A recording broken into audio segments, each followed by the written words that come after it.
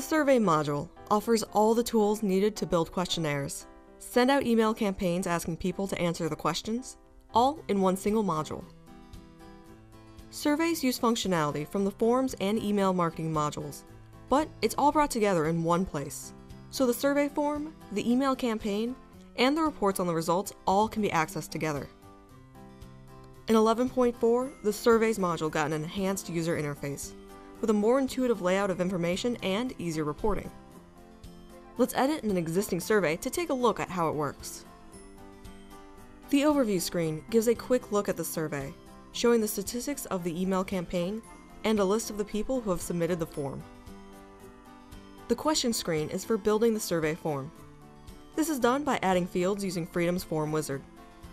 Configuration settings for the form are also set here, such as the confirmation message that appears when a visitor completes the survey, and which administrators get notified by email each time the form is finished. The Surveys module supports both single-page and multi-page forms. The email screen shows an email marketing campaign. Here, the email can be built and includes a link to the survey form. At the bottom of the screen is a distribution list for determining who will receive the email. Finally, the report screen shows the results of the surveys. Data is shown in detail, showing each person's answer to each question, and, in summary, showing the percentage that each answer has received. These reports can be printed and exported.